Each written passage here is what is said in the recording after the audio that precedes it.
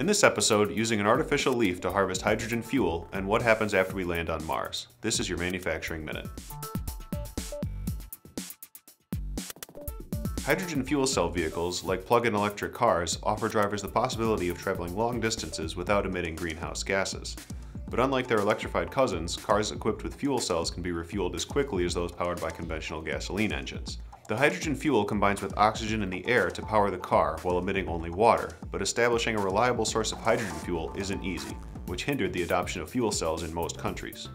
One of the countries to embrace the system, however, is South Korea, and scientists at the Ulsan National Institute of Science and Technology believe a newly developed artificial leaf could take the fuel cell worldwide.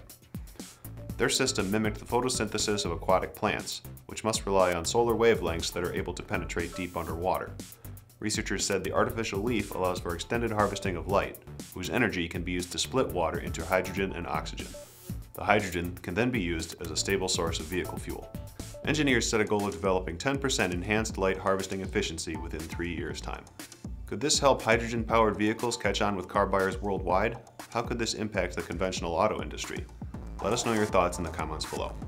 Getting to Mars is becoming something of a 21st century space race.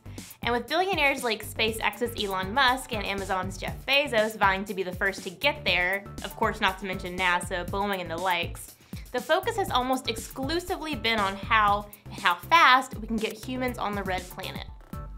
And while that's obviously the first step, there's been a lot less chatter about what happens if and when we get to Mars. You know, like how to survive, what to eat, where to live, things like that. But now NASA's Langley Center has unveiled a new concept for a shelter that researchers think could actually work. And that's in part because the design is made from Mars's most abundant resource, water.